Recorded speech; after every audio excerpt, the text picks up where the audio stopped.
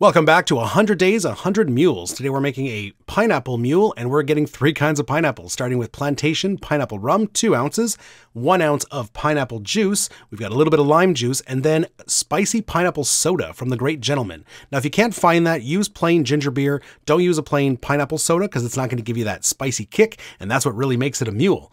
All right, so there it is.